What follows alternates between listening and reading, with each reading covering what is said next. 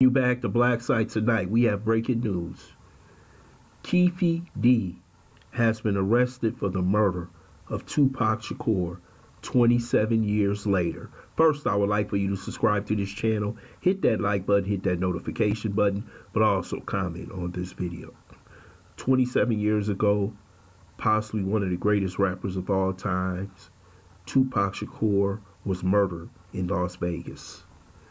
He got into a scuffle with some gang members, some Crip gang members, and many of you have seen the altercation in the hotel. But hours later, he was gunned down while on a thoroughfare in Las Vegas. Everyone thought that Orlando Anderson was the killer, the guy who let off the rounds. Keefe D said he was in the car. So we know he probably knows who really did it. Only a few weeks ago, the police raided his home, and it seems like they may have compelling information about who actually did the murder, who actually was in the car, and who actually should be held responsible. And they believe that Keefe D, a member of the Southside Crips, should be held accountable for his murder. Keefe D has spoken. Excuse me. I'm under the weather. He has spoken on many platforms about this murder and how it occurred and what happened. He has been extremely open about the situation, but it seems like the police department has gained compelling information that he was truly involved in this situation and that he should be held accountable for this murder. This was a senseless murder. It was a senseless act of violence at that time by Tupac and those who killed him, because we had a good brother, a brother who could speak to the public and the masses would listen. But he ended up dead simply over himself trying to be gangster, and he got caught by the gangsters. But Keefe D now is under arrest. He will go to trial, possibly, for this crime. But he's going to speak out even more, because I believe before he even goes to jail, he's going to let out more information. He has always talked about Puff Daddy wanting Tupac to be assassinated. That Puff Daddy had $1 million out of there. You remember that? The $1 million that hasn't been accounted for. So it's a lot deeper than what we think. An incident at a hotel. And I believe the police investigation will delve into those issues if Keefe D flips.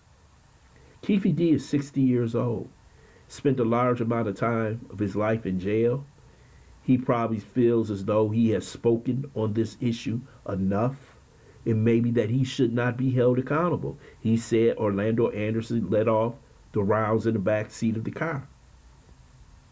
But when you are in the car, just like in a robbery, you are in the car with the guy who's actually robbing, you get charged actually with the same crime. And that's what's happening to Keefe D. This is 27 years later. It took him this long to finally hold someone accountable for their actions. This is truly sad to see that this man will have to face these charges that he was involved in. But so many black men make these mistakes. We are so anxious to kill one another that we are willing to throw away our lives, willing to spend an unprecedented amount of time behind bars just so we can prove to somebody that we're hard or we're gangster, or my name is going to ring in the streets forever. Your life is behind bars. And this is a sad story. Eventually, they were going to find someone, and they put it on Keefe. Keefe has given so many interviews. He has given so much information. He thought that maybe he was untouchable. Maybe he thought the deal that he got with prosecution, that he would never be prosecuted for any parts of the crime. But they have come calling with Lady Justice.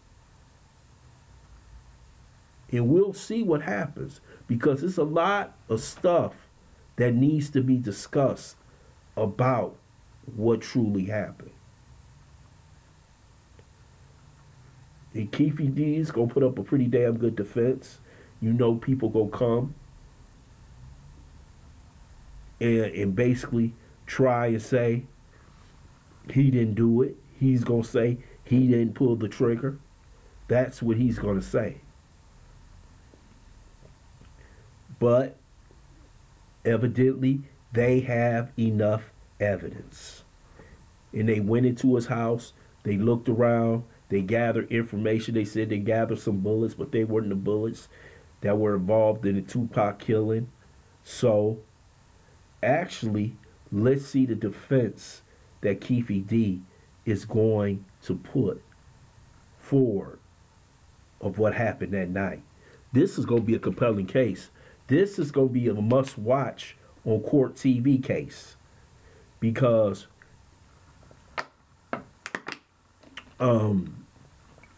you're going to hear a lot of what actually went on. And it's not going to be hearsay no more. They're going to actually bring people who are actually around that time and what happened. But because the prosecutor's going to have to build a case with witnesses, a little bit of hearsay, and hear a little bit of truth of what happened that night. So I think Keefe D may be in some serious trouble, because they've been wanting to solve this case for the longest. They've been wanting to pin it on somebody for the longest. And the only person that was out there, that was truly out there saying stuff, who was truly on site, is Keefe D. So he's the one, because he's alive, that they're going to charge with the killing of Tupac.